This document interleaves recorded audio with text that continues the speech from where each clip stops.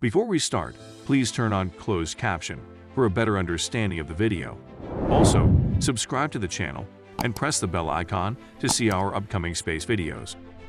Planning a vacation in a different country is amazing, but how about a trip to Moon? I mean, do you like the idea of traveling to the Moon?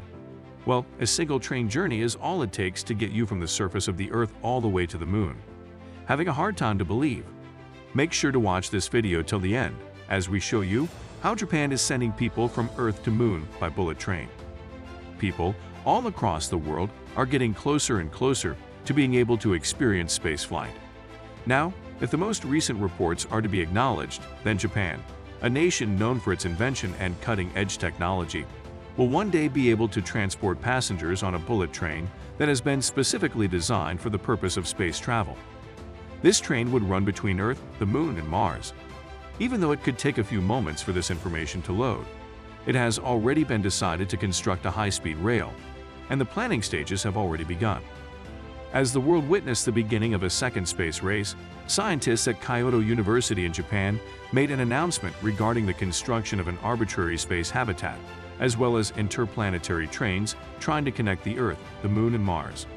This announcement was created in conjunction with Kajima Construction. The group held a press conference and announced its far-reaching plans to develop the glass habitat living structure, which would simulate the gravity, landscapes, and atmosphere of Earth in order to prevent the weakening of the living organism musculoskeletal system that occurs in environments with zero and low gravity. As the United States restores its missions to the Moon, China begins probing Mars. Russia and China together are constructing a joint lunar base, and humans beginning to live outside Earth aren't far off. The new space competition has become the turning point of our times. However, there is a danger in doing so because our bodies, as well as the physical qualities that have developed through millions of years, have adapted to the gravity and atmosphere of Earth. It is possible for human beings to become accustomed to the low gravity experienced in space, which can result in muscles, bones, as well as the exoskeletal structure as a whole not utilizing its natural strength, and instead softening over time. It is considerably more dangerous to bring up children in space, as the repercussions of doing so have still not been thoroughly researched, and there is a chance that the children may not even be born alive. And even if they really do, it's possible that once they get back to Earth, they won't be able to survive on their own. The group believes that human settlement just on Moon and Mars will occur in the second decade of the 21st century. Therefore, Kyoto University with Kajima Construction intend to construct the glass, a conical living construction that will have artificial gravity. It will also include public transit, grassy spaces, and water bodies, thereby resembling the services that are found on Earth. Their illustrated presentation was shown at a press conference a week ago, and it featured a giant cylindrical-shaped upright structure showcasing rivers, water, and even campground amenities for humans to live in while they are outside the landscape of the planet. It's indeed essentially an upside-down cone which rotates to produce a centrifugal force that simulates the influence of the real-world gravity that we experience on Earth. A simpler prototype version is something that researchers hope to develop by the year 2050. It will have a height of around 1,300 feet and a radius around 328 feet. It is estimated that it will take around 100 years to construct and put into operation the ultimate form. The home that will be located on Mars would be referred to as the Mars Glass, while the one that will be located on the Moon would be referred to as the Luna Glass. The term core biome complex refers to an interdisciplinary field that includes geology, biology, botany, different branches of physics, engineering, and climatology. Elements from the terrain and ecosystem of Earth will be extracted in order to be fed into the core biome complex. Returning astronauts from International Space Station have reported experiencing a variety of negative health impacts as a result of their time spent in space, including decreased bone density, muscle atrophy, and vision impairment.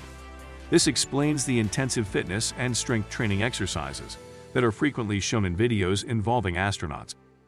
Because of biochemical and neurological impacts, body fluids tend to accumulate in the upper region of the body, which might have a detrimental influence on a person's eyesight. As a result, over the course of the past 5 decades, the field of space medicine has developed into a distinct subfield within the larger field of medicine. The group's ambitions are so far-fetched that they belong in the realm of science fiction.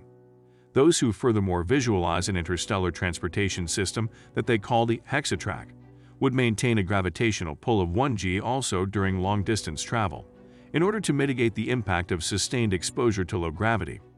This would be done in order to protect humans from the negative side effects of this exposure. Hexacapsules are capsules that have a hexagonal shape, and the core part of the capsule is designed to contain a moving device. There is a mini-capsule with a radius of 15 meters that travels here between Earth and the Moon, and there is a giant capsule with a radius of 30 meters that travels between both the Earth and Mars, as well as the Moon and Mars.